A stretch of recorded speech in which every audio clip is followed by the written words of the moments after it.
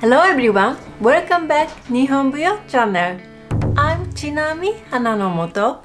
I am a NIhon-buyo dancer. It's one of the Japanese traditional dance. And thank you for your all comment. I got a comment from Chile, Argentina, Russia, United States, United Kingdom, and all over the world. Thank you so much. I really appreciate it. Your great comment always encourage me and move me forward. Yes, I have read them over and over. Yes, thank you so much. So in this video, I'm going to answer some of your questions. So I'm gonna use Japanese from now. So please turn on your YouTube subtitle and select your language. Okay? So let's start it. はい、ではここからは日本語を使ってお答えしていきます。最初のご質問はこちら。What is the name of the hairstyle of the week? このウィークというのはこの私が前回舞台で着用した桜絵巻という演目で着た、ウィークのことですね。確かにとても珍しいですよね。こう長くポニーテールがあって舞妓さんの髪型なんかとは違うと思います。この髪型は、いくつかその時代や地域や結び方によって名前が異なるのですが、元結掛けすべらかしというそうです。元結はこの束ねるっていう意味ですね。ですべらかしっていうのはこう髪が長く降りているということで、ポニーテールを昔の日本語で言うと元結掛けすべらかしという風になります。はい。でこの髪型はよく絵巻物ピクチャースクロールの演目でよく使われます。ここに出てくる女性は髪の毛をこう下ろしていらっしゃる方が多いですよね。多分それをイメージしてこういうすべらかしがついているヘアスタイルを選ぶことが多いですね。この演目でこのカツラっていうのはイメージは決まっているんですが具体的にどんな髪飾りをつけようとかそういう細かいことは流派や踊る人によって異なります。そうした髪型も楽しんで見てみてください。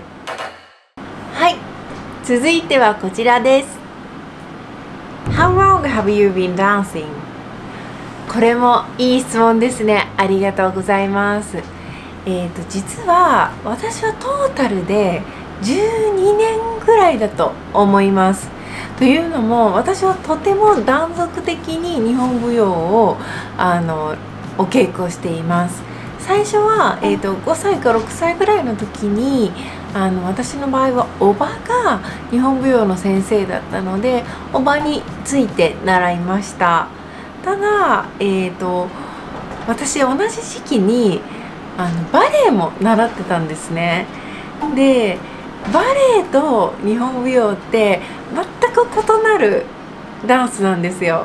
例えばバレエは立つ時に足をこうつま先をこう開いて立つと思うんですけど、日本舞踊はつま先を閉じてヒールを開けてこういう風にして立っているんですね。なので幼い私はもうコンフューズしてしまいまして、で母親やおばあに相談したところ、今やりたい方をやればいいんじゃないということで当時の私はバレエを選びました。大学に入ってから改めておばから日本舞踊を習い始めます。ただこれも大学を卒業した後就職したらばとっても忙しくて続けることができなくなってまた一時お休みして約7年くらい前から本格的に日本舞踊を踊り始めました。そして2年前にマスターの資格をいただいて今は花の元流という流派の師範の資格を持っています。はい、次です。Do you have a prolonier? Sorry, my pronunciation. Would dresser to keep them in? keep kimono in? はい、私は、ウッドドレッサー持っています。はい。ただ正確に言うと私のものではなくて、こちら、私の母のものを使わせてもらっているという感じになります。ただもし今海外で、着物を持ってらっしゃる方がいる場合はウッドドレッサーを買わなければいけないということはないです。このウッドドレッサーはすっごくこう真空密封性が高くて湿気を防いでくれるんですね。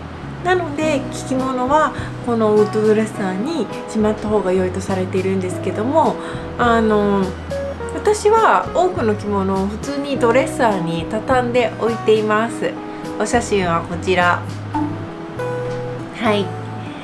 で、よく使うものはこうやって置いておいても大丈夫ですし、湿気にさえ気をつけていただければ長く着られます。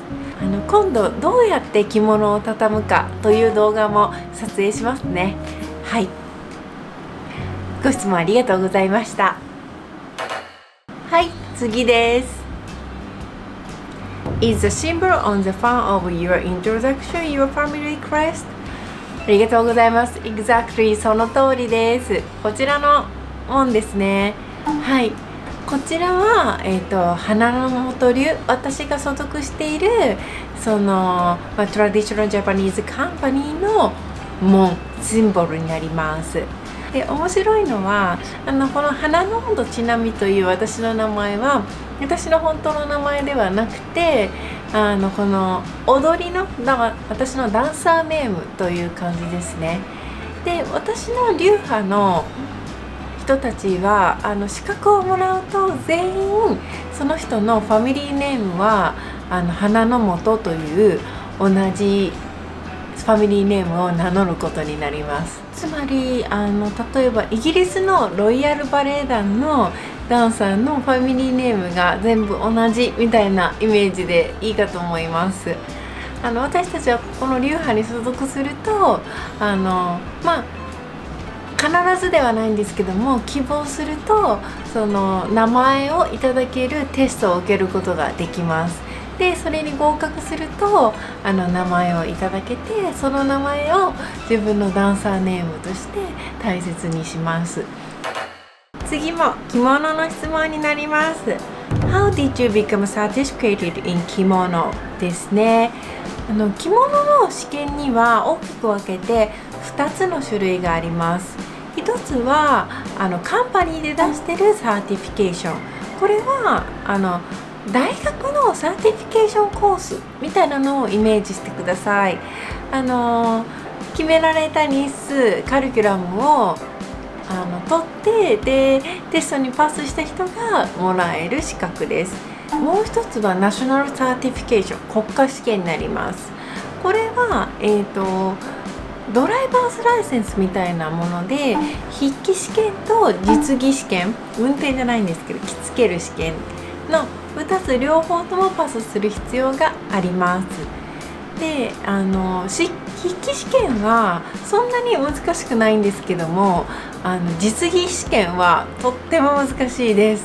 本当に練習しました今度国家試験で使う帯の作り方のビデオも作りますね。そしてリクワイアメントは2級を受けるには確か2年のジョブリクワイアメントです。着物を使った仕事を2年以上しているということが必須となります。そして1級のテストを受けるには着物を使った仕事を5年している必要があります。はい、これをパスして初めて、試験を受けることができる。で試験には筆記試験と実技試験があるという形になります。はい、では次です。次はこちらのビデオの中からこの最初に私が口上という伝統的なご挨拶をしているんですが、それについて知りたいというコメントをいただいておりました。Could you talk a little about this in one of your upcoming videos? Thank you so much. そうですね、これ私がスクリーミング叫んでいるのでびっくりされた方もいるかもしれません。すみません。これは日本の伝統的なご挨拶の仕方の一つで、特に舞台挨拶です。舞台上でご挨拶する時マイクも使わずに話すので、このように声を高くして話します。新年のグリーティングがあったり、自分の名前を名乗る挨拶があったり、あとは演目、次踊る演目の説明の口上があったり、種類はいろいろあるんですけども、舞台上のご挨拶という意味合いになります。驚かせてすみませんでした。ちょっと次回からはボリュームをアジャストしてお届けしますね。ありがとうございます。次が最後の質問です。Where did you learn to speak English? はい、これはですね、実は私の母親は英語の先生だったので、小さい頃から英語を教えてもらっていました。あとアメリカのジョージア州アトランタで1年半から2年ぐらい自分の仕事の関係で住んだこともあります。ただこれらの時は私は自分から積極的に英語を学ぼうとしなかったんですね。母から習っているからなんか自動的に英語が話せるようになるかなとか、アメリカに住んだら勝手に英語が喋れるようになるかなととても楽観的に考えてたら全然喋れるようになりませんでした。私が初めてアトランタに行った時に郵便局に行って切手を買おうとしたんですね。でスタンプ please って言ったんですよ。そしたらば What did you say? って言われて、で私は切手を買う英語力もないんだとその時思い知りました。はい、私が本格的に英語を勉強し始めたのはこのチャンネルをスタートしてからです。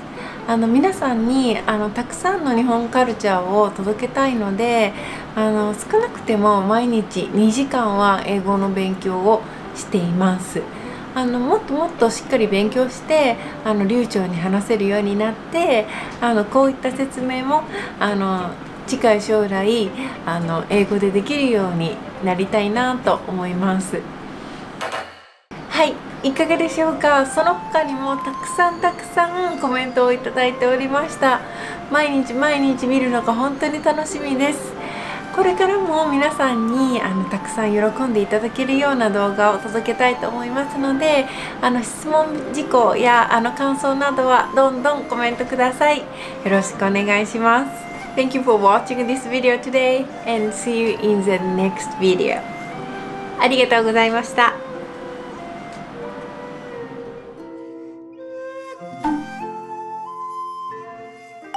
はい、では今日のお着物について紹介していきます。これは訪問着ですね。ここ柄がつながってますね。はい。でこの白い訪問着に赤い帯を合わせました。紅白で日本では白と赤はおめでたいという意味合いなので、ニューイヤーなのでこういう衣装を着てみました。後ろはこのようになっていてお花がついてます。そして足元にもこのように柄がついております。